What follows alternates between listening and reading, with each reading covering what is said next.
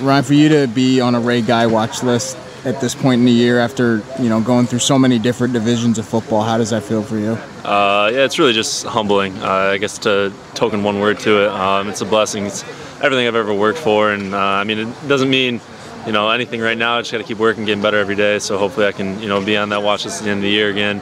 And I just got to keep working, but it definitely is a blessing. Do you ever actually look at your stats and how they compare to other guys in the league, in the Big Ten, in the country? To be honest with you, I try a great deal not to look at my stats, and I actually did not know any of my stats until like a couple of days ago when I was tagged in something on Twitter. I incidentally looked at it, but no, I really don't look at my own stats. I'll look at like my game stats.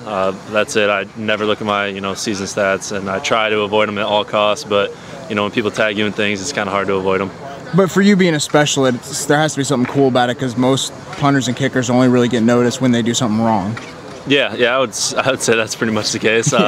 Definitely, but yeah, it definitely is a blessing, and it is kind of cool to see myself up there. But like I said, I don't try not to pay any mind to it, just because I have a job to do just like everybody else, and I just have to keep doing it to the best of my ability. I try not to pay attention to the stats.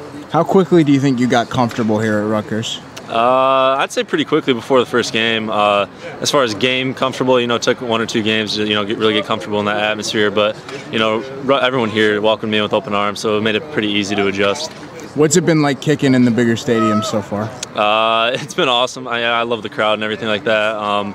It's been windy this year. As far as my past years, it's been a lot windier this year as far as just typical games. But definitely a blessing playing in front of the bigger crowds. I'm guessing that the Big House has been on your calendar for a while. Yeah, that game has been circled for me going back home, and played other games in the Midwest, Nebraska, Illinois, but just Michigan's clearly my hometown, and I grew up going to those games, so it'll be a fun time going back there.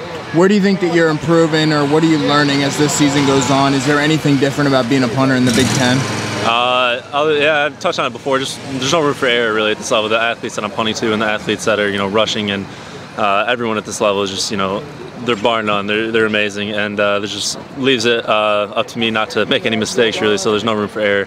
Billy Taylor's a guy that kind of caught a lot of people by surprise the way he won that job. How is he to work with, and what is he like as a snapper for you? Yeah, Billy's great. I've never had a snapper like him. He snaps it extremely fast, so definitely helps me knowing that I don't have to worry about where the snap's going to go. He's going to put it where it has to be, and helps me focus on just my job because he's an amazing snapper. When you're a punter, how important is it to have a guy that can get down the field the way Billy does? It's really important. I mean, that's another gunner for me. We got the 2 outside and then him. So just typically a lot of people leave the snapper alone. He's a great athlete, along with he's just a fantastic snapper. I mean, he's young, so he's got a lot of time left here, and I'm blessed to have somebody who can snap like him. All right, thanks for the time, Ryan. Yep, thank you.